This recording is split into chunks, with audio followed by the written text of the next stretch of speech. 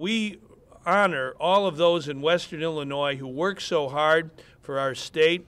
We're blessed to have the Rock Island Arsenal that really is involved in about 7,000 jobs across both Illinois and Iowa. Very important economic activity. Over $1 billion of economic activity is generated just by the Arsenal. And it is important that we listen to the Arsenal and all those who work there and our leaders. I've toured the Arsenal. I know how important it is to the economy of Western Illinois and how important it is to our country.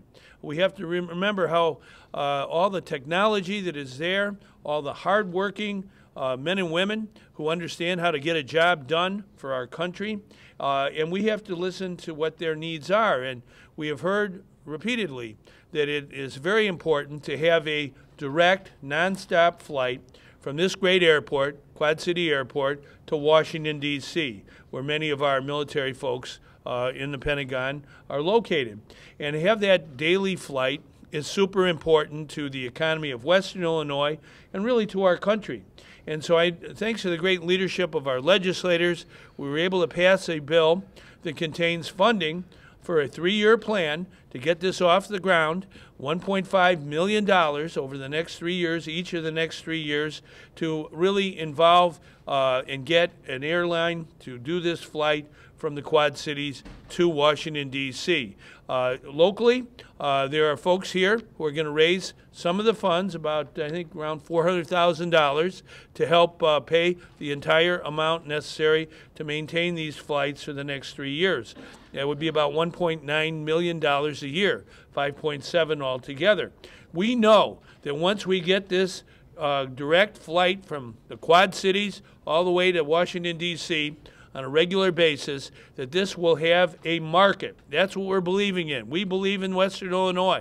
We understand there are people here who really are going to Washington and other places from Washington, but oftentimes have to take a circuitous route. They have to go to another airport and wait, and sometimes there's delays. That's not efficient.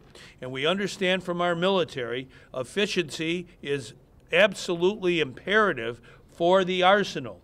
We know that the Arsenal is a very important part of the Illinois economy, and we want to maintain that Arsenal for years and years to come.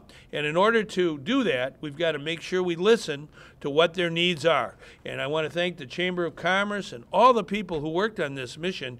It's been something that I know has been on the agenda for quite some time. And I think it's very important that today we are getting the job done for the people of Western Illinois. Jobs are number one. Economic growth is number one.